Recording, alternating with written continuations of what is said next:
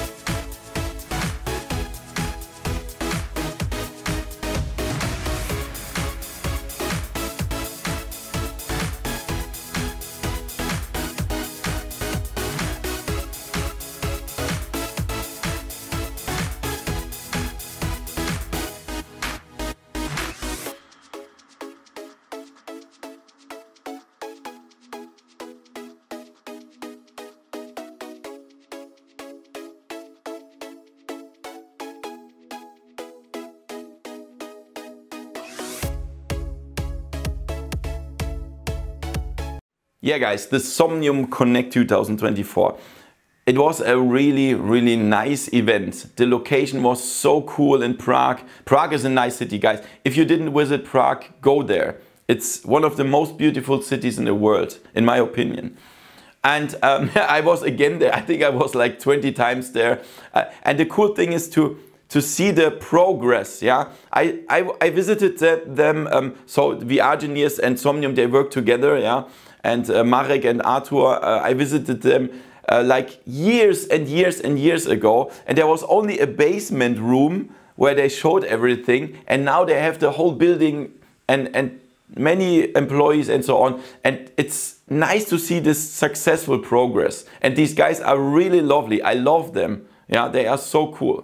Yeah, and then there was the event, of course, and the main thing was, of course, to show the Somnium VR1 headset. Yeah, so Artur started with the presentation of the Somnium VR1. There was a really good, he's a nice speaker and he knows what he's doing, and he's also a nice enthusiast. You see it every second that he is really into VR. Yeah, and he showed everything. There was also a really good trailer. Everybody clapped hands when it was over. It was so good. Yeah, the presentation of the VR1. And that was the main thing. But yeah, let's be honest, for me it was not so interesting, because I've already seen the final version of the VR1 and I tried it. I think it was like 3 weeks ago where I also was in Prague and I tried the final version of the Somnium VR1. So there was nothing new for me, of course, but there was a lot more stuff to see. So for example, they showed the Somnium world. So the Somnium Space is mainly about the social VR app, yeah, the Somnium worlds, and they showed the 3.0 update, and it was pretty cool. The world looks better. There was a cool magic forest and so on. They walked a little bit through the world. They showed the shops and new functions, yeah, that you can implement, TeslaSuit or whatever. Yeah, that was really nice, very interesting to see that. And after that, it was lunchtime, like 12 p.m. and then the demo started. And of course, this was, for most people, this was most interesting, because then you could try the VR1 and other stuff. So for the VR1, there was a racing simulation and the flight simulator. And to be honest, that was of course not so interesting for me because, as I said, I tried that already. So I left other people's the space to try that because many people of the community paid entrance to try the VR1, and to be honest, it was only like 3 stations to try the VR1 for many people. Yeah, so I left this to others because I already tried that. But I wanted to try. There was one station where you could try the Somnium VR1 with the TeslaSuit in Half-Life Alyx, and this I really had to try. This was insane.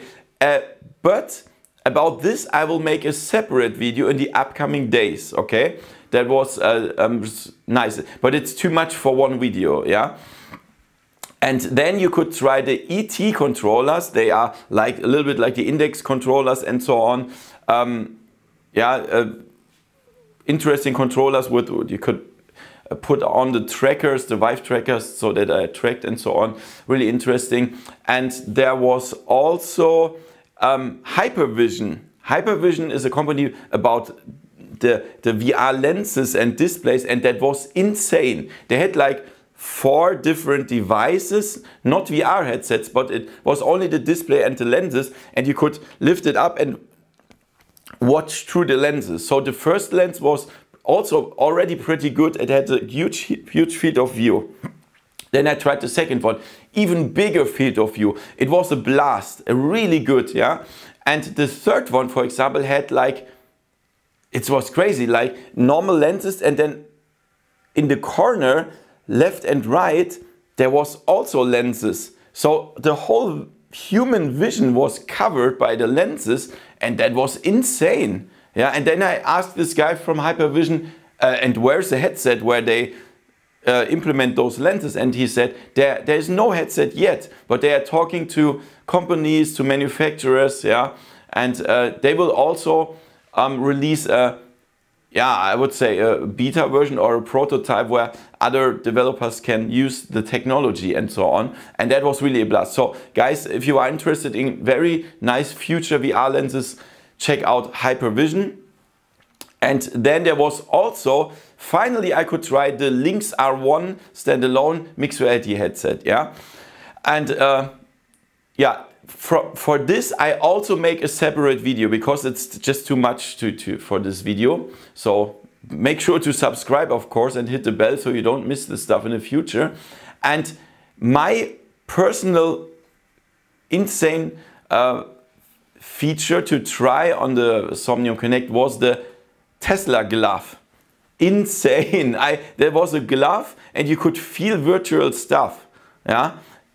Absolutely crazy. Never seen this before. Never used this before. They are also very expensive, $15,000, but really cool. But also there I will make a separate video. Yeah. This video is only what happened there, and that the demos were so cool. I didn't expect that I can try so different and so cool stuff. And after that, we were back on our seats, and it continued on the stage. And next one was Marek from vrgineers. And this guy is insane. I love him so much. He's one of the most friendly guys on the whole planet, in my opinion, yeah. And he's the boss of vrgineers with the xtal headsets, and he presented the xtal cavu, yeah, the upcoming headset with even higher specs, and also they have fiber optics to a separate PCI Express card inside the PC that calculates all the different stuff so that the GPU and CPU have more performance. That's really insane. Yeah, it's a very interesting upcoming VR headset, and I really hope somewhere in the next month they will invite me to Prague again to try the xtal cavu. I'm really looking forward to that. So the xtal cavu is of course a very expensive headset, but it's insane. The optics are really insane, but they are mostly used for military or high-end flight simulators and so on. Really nice. Then there were the guys from TeslaSuit, and they showed like where the TeslaSuit is used. Not at games, not only games, but mainly in the medical area, like stimulating the muscles if you have any problems or so, and also for the military or training the police. For example, if you didn't see an enemy coming from the right corner, it vibrates here on your hand and it says, oh, you missed something, you did something wrong. That's really cool. And then were the guys from Ultraleap. Ultraleap is known for very good or even the best hand tracking modules in the VR headsets, and also in the Lynx R1 and in the VR1 it's used and it's very good. And they showed some new updates. For example, the developers have now access to the cameras inside and they can do whatever they want with the cameras and so on. After that there was Stan Larocque. I can't speak French, so he's the boss of Lynx. And he told us something about the upcoming Lynx R1 problems with that he had in the past, and now they are fixed and they can deliver the first units of, or the next units of the Lynx R1, and was also very cool. After that there was a topic that was not so interesting for me. It was about NFT and blockchain. To be honest, I don't really care about that stuff, but they explained how the blockchain works inside the Somnium and so on. Yeah, for many people that was perhaps interesting. And after that there was this guy from Hypervision, and that was very, very detailed, technical, insane. And he showed something about the new upcoming lenses and so on. These lenses that I also tried with around the corner. And that was very, very interesting. So keep your eyes open for Hypervision. After that there was a panel talk. Yeah, that was also interesting. They talked a little bit about the future of VR, what's the best of VR1 and all that stuff. Was also really nice. After that they showed some live scenes from Somnium. That was really funny. They showed also some funny scenes, or they bought some, they showed how to buy NFT item inside the game, yeah, and how it works in the blockchain. That was pretty interesting, to be honest, because they also they showed it live. It was live, yeah, and this is really nice. At this point, I really want to say that this was a very professional meeting, because I mean, to show such a technology live, the VR1 headset with full body tracking, mixed reality on a stage, and everything works. There was no technical problems and so on. That's really hard to master, and much respect from me to the whole team that this worked so good. Really nice. Yeah, yeah, and that was already it. It was after that it was a cool mixed reality party where the DJ was on stage and he had the VR1 headset on his head and he activated the mixed reality pass-through, and behind him there was the video wall where you could see the live view. So we danced in front of the stage and we saw ourselves on the video wall, and also the DJ equipment that he used, because he looks at that. And that was really good because it showed the very, very good mixed reality view of the VR1. It was, everyone in the whole room was very impressed by the VR1 mixed reality pass-through. They even improved it after my last visit. Really nice. And they even said it's not worse than the Apple Vision Pro even, yeah. So extremely good mixed reality pass-through. Yeah, and that was already it. Yeah, it was a very nice and professional event. Also, it was so nice to meet those people. My favorites are, of course, Arthur from Somnium Space and Marek from vrgineers. I really, really love these two guys. Yeah, they are so nice, so friendly guys, and I'd even drink a beer with them. I mean, Marek, for example, he's such a nice guy. When I visited like 3 or 4 weeks ago in Prague with my girlfriend, he even took his time, hours and hours, to show us the city of Prague. How cool is that? I mean, he's the boss of VRgineers. He doesn't have much time, yeah, of course. I asked him, he doesn't never do vacation or so. And then he took the time to show us the city. This guy is so nice and lovely, yeah, really, really cool. Also Arthur, of course. And then I met some other YouTubers, for example, Tyrell Wood. He's such a nice guy, yeah. I also drank some beer with him, and it was nice talking with him. Also on the next morning we met at the airport and we talked like 2 hours or so. Nice guy, really, I love him. Greetings. And I also met Brad Lynch, yeah. He's so cool, he's such a funny guy, yeah. And also there was some German-speaking guys from the community. That was, of course, also nice to speak some of my mother language, and was cool. And but the whole community, it's so much fun to meet them, because they are all interested in this new technology, and it was a really fun, and yeah.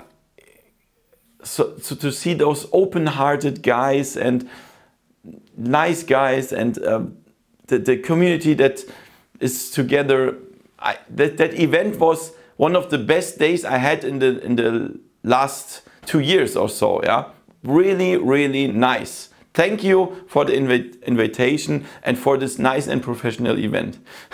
So guys, make sure to subscribe and hit the bell, because as I said, there will be some more videos about the TeslaSuit, the teslaglove and the Lynx R1 in the upcoming days. Very interesting as well. So guys, thank you so much for watching. I hope that was a little bit interesting for you. Thank you for watching, and see you next time in virtual reality. See ya! VoodooDE